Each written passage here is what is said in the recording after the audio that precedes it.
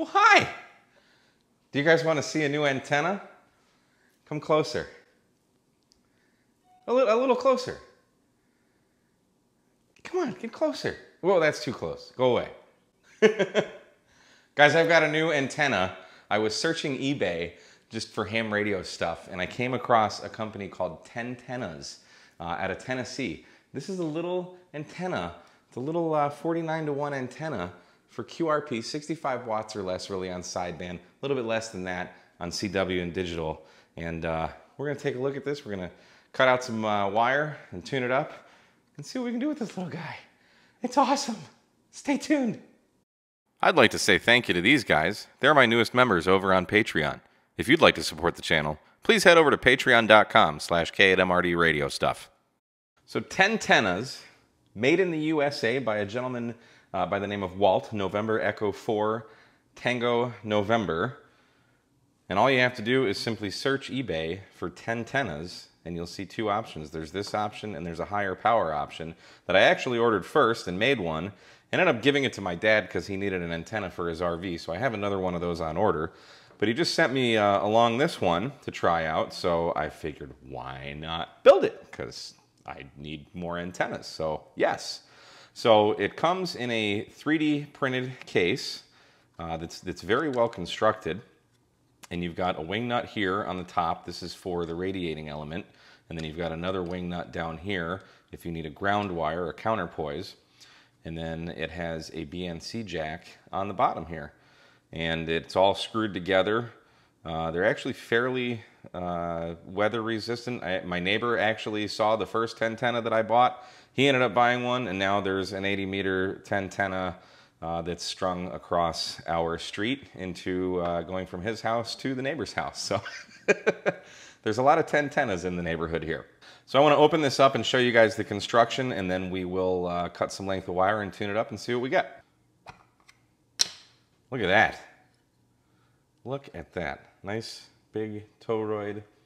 I don't remember the size of this, but it's a decent size. There's actually some decent thickness magnet wire in there. Nice solder work. Nice tight wraps around our primaries. 14 total lines, making a 49-to-1.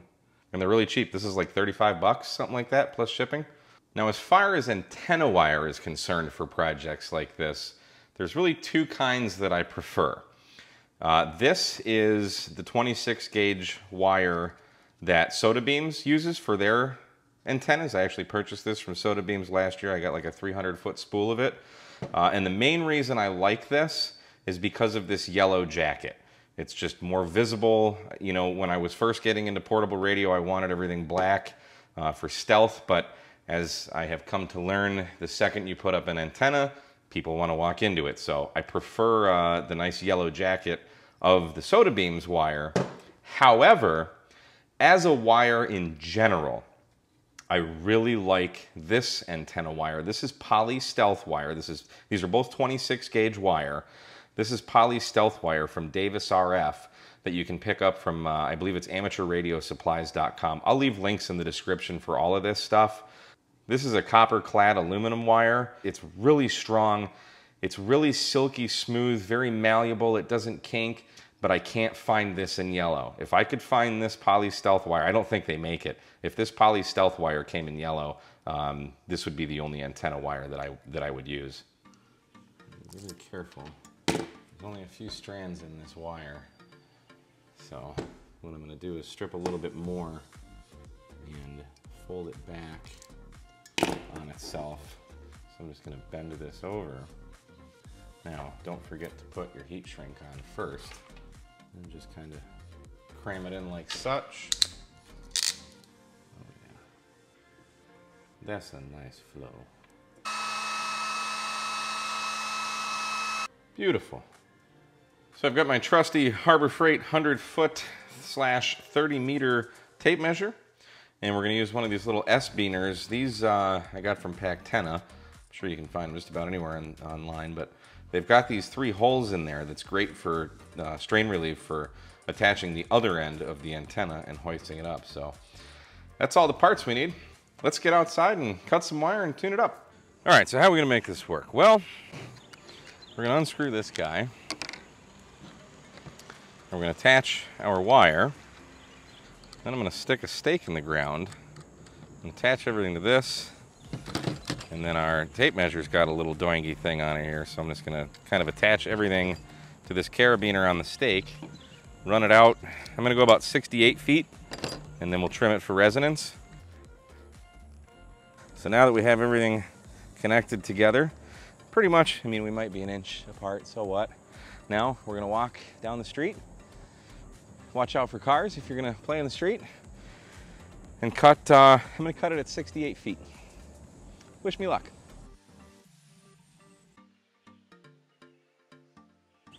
Let's make the cut. Whew, it's always nervous doing that. And now that we've forever sealed our fate with the length of this antenna, we're gonna take our little S-beaner and use it as a strain relief. And I'm just gonna start basically at the end of the wire, and then we'll put it up in the air, put it on the analyzer, see where it's resonant, and trim accordingly. But that gives a great strain relief there. Perfect. So I just want to show you how I have this deployed now. I've got the feed point up probably about 6 feet in the air, and then the wire is just going right across the street and into the 7-meter soda beams carbon fiber mast. And the wire's kind of just drooping down. It's probably, you can walk under it, cars can maybe drive underneath it, but this is kind of typical of how I'll have it deployed in the field. So, okay, so let's take a look at what we've got. I'm gonna tune this for 40 meters. We're a little less than 2.1 to 1, right at 7, but as we go up, it's getting a little bit higher. So it's actually resonant somewhere in the 6.8-ish range. Okay, so we've got our antenna pulled down. Now usually I just cut random lengths, but this time I'm actually gonna measure it. I just want to cut off 6 inches and see where that gets us, which is approximately 1 1/4 bowfangs for those who are wondering.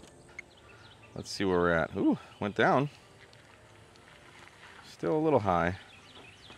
Okay, so I'm actually just going to cut 5 inches off of this, just because I'd rather not cut it too much. These are pretty broad banded, but I'd rather not screw it up. So now we've cut off 11 inches. Let's take a look. 1.7, so we went down a little bit, not much. Still 3 to 1 at the top end of the band. Now before I cut any more wire, I decided to just twist a whole bunch of it to see what happens. So I ended up twisting about 16 inches of wire together, and that significantly dropped our SWR. It's still not perfect, but I'm going to go ahead and cut that. We'll just go ahead and cut it right there. Why not? And we'll throw this back up. This might still be a little too long, but I think we're going to be a bit closer now, hopefully. I'm also using my GoChure 10-meter mast now as opposed to the carbon 6. Figured maybe raising it up a little bit would matter. It didn't really change anything, so. But this is the fun of antennas. I love experimenting with this stuff. So now after cutting that, look at that. It's going down a bit more. And we're still under 3 to 1 at the top of the band, so I have to cut off a little bit more, I'm thinking. I'm kind of thinking I'm gonna do maybe 8 inches to start, just because I think we're kind of getting into like fine tuning it. So let's go with that. I think we're probably gonna end up cutting it down right to about 65 feet, but I don't want to overcut it. It's better to do these in small increments to really fine tune it. So let's take a look at it now. Interesting. It seems to be better though. Like it's not going as high in SWR.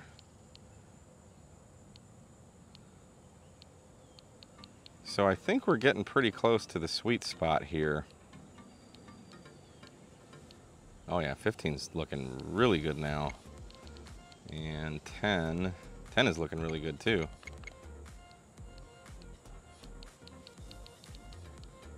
So yeah, that's pretty wide right there, under 2 to 1 for the sideband portion of 10 meters there.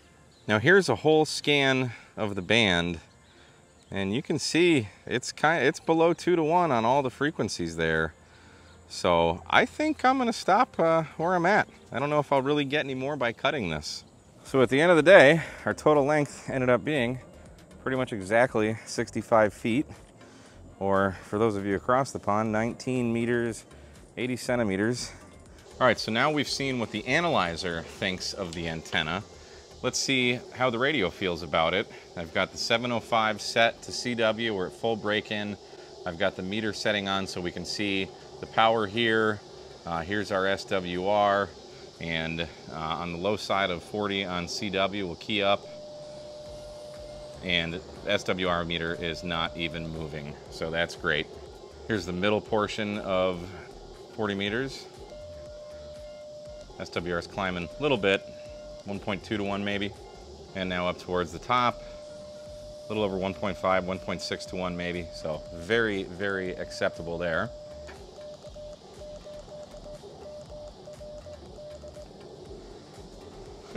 Signing with the with the microphone. Now here's the bottom of 20 meters. A little bit of SWR there, 1.1-ish. Not much. Towards the middle. Nothing. It's actually getting better, which is fantastic.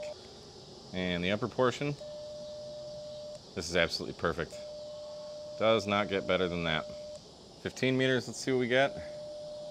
A little bit there on the lower side. A little bit more towards the middle now. Nothing. Perfect. A little higher. Flat. And at the top of the band, nothing. Gotta love that. And now we're on the lower part of 10 meters. Nothing. Not even moving. Not even moving. Go up into the phone portion.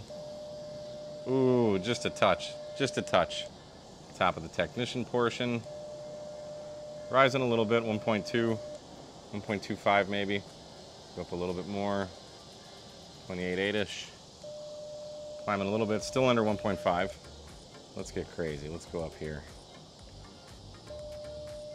Now we're at about 1.5, so huge bandwidth on 10 meters.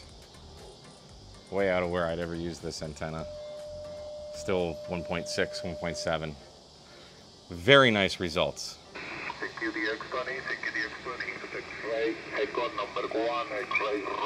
A Mexico station here, X-Ray Echo 1, X-Ray Romeo. See if we can get them.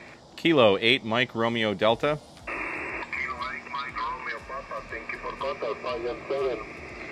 Yeah, Roger, I've got you 5-9 here in Texas. Correction on the call, it's Kilo 8 Mike Radio Delta, Mike Radio Denmark, QSL. Kilo 8 Mike Romeo Papa is correct. Mike Radio Denmark, Denmark, Delta, Delta. Okay, Denmark, Kilo 8 Delta Romeo Papa, Kilo 8 Delta Romeo Papa is correct.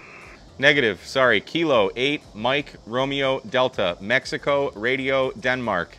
Okay, correct, you call Kilo 8 Mike Romeo Delta, 5-8, go ahead.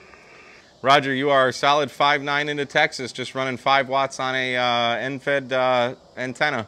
Thank you so much for the 5-5, and good night, a good day. Kilo 8 Mike Romeo Delta, X-Ray Echo 1, X-Ray Radio, good luck. Thank you, 73, bye-bye. 73, QRP. So that's a look at the TennTennas QRP 49-to-1 antenna. A really neat bit of kit, a very good price. Like I said, I think it's 35 bucks for the antenna. Use whatever wire you choose to use, but the 26 gauge wire, either the Poly Stealth or the Soda Beams wire, is pretty inexpensive. So definitely under 100 bucks for sure. Really probably after you buy some wire, you're probably gonna be in like the $60 range for this. And First Contact just got Mexico on 5 watts, so that was pretty awesome. It's hearing all kinds of stations. I'm not in the greatest location for RF. I'm literally surrounded by power lines on all sides, so it's very noisy here. but I love the size. It's small, it's compact, it's very lightweight, definitely POTA-able. So I will be doing another review of this antenna out in the field, but I just got it in the mail, had some time, so I wanted to build an antenna tonight, and I did. Very, very easy. It took just a few trimmings of the wire to get it resonant. Basically just cut it 65 feet and you're good. Exactly 65 feet. Should be perfect. So thanks for watching K at Emerty Radio Stuff, guys. 73.